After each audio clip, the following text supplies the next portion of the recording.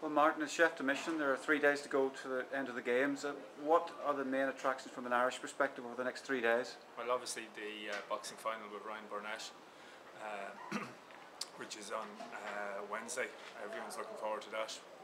We wish Ryan very well. It's great to have a medal in the bag.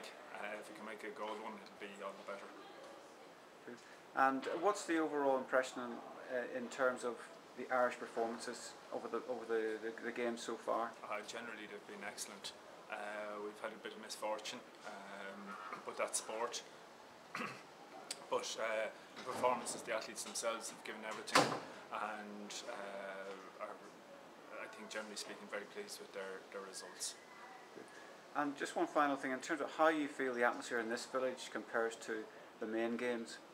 This is the real thing. The village is exactly the same as the village will be at Beijing or will be in London, and it's a little bit more laid back, but it's a great experience, and it'll stand these athletes in good stead for the time when they do actually compete at the adult Olympic Games. And do you find that the athletes have really enjoyed these games so far? Yeah, it's been super. They've really embraced the whole culture and education programme as well as the sporting side of things.